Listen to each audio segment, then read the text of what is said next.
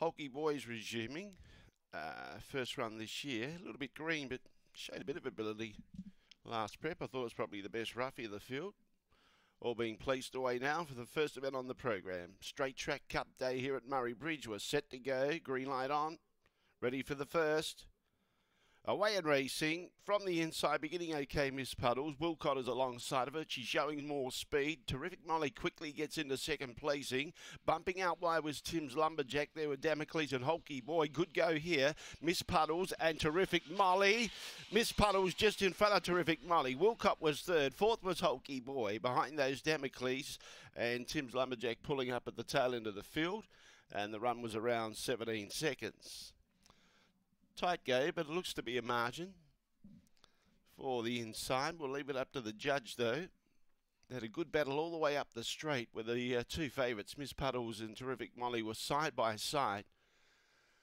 And it looked like Miss Puddles was going to get the better of Terrific Molly and has. 1 beat 7, 17.05 the time. 172 the judges' numbers, 172. And number 5 runs fourth. A nose by 4.5.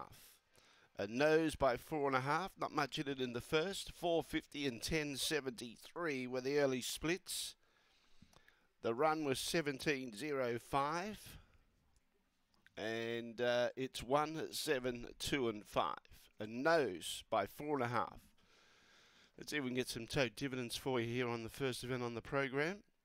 Winner Miss Puddles, $4.10 and $2. Terrific Molly, $1.30. Note third for Wilcott. Fourth, number 5, Hulky Boy.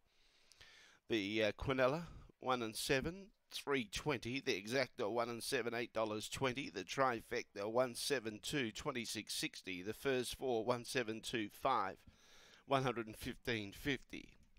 1725, 17.05 the run, a nose by 4.5, a nose by 4.5, 4.50 and 10.73 those early splits, and the run 17.05. The run home was 6.33, 6.33 coming.